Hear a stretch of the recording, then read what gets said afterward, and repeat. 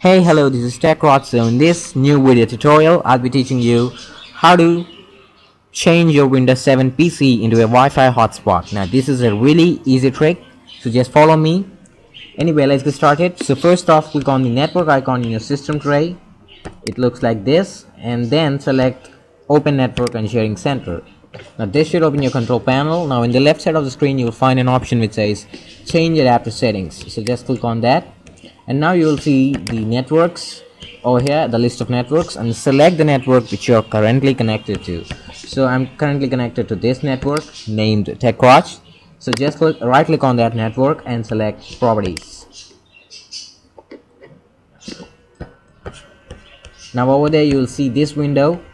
Now in this window, go to the Sharing tab over here and check this option which says allow other networks users to connect through this computer's internet connection. So just check it, and over here in this drop down menu select local area net connection and then just click on OK. And now just go back to the network and sharing center, and over here click on this option which says set up a new connection or network.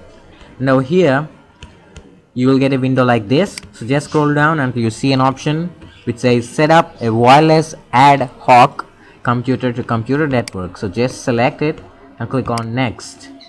Just click on next again, and now this you need to give a network name. So for me, let me say Wi-Fi Hotspot. Now here you can also give a security key to protect your network.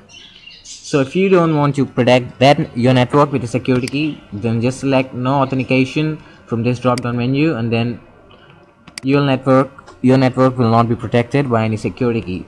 Anyway, if you want to protect your network with a security key, just select this WPA2 personal and then enter the security key here.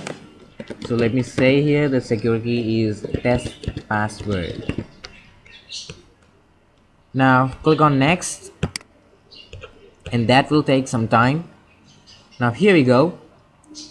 The Wi-Fi hotspot network is ready to use, and that means that you have successfully converted your Windows 7 PC into a Wi-Fi hotspot, and your devices, your other devices such as your Android mobile or iOS mobile, can connect to your laptop, and your laptop is now a Wi-Fi router, in other words.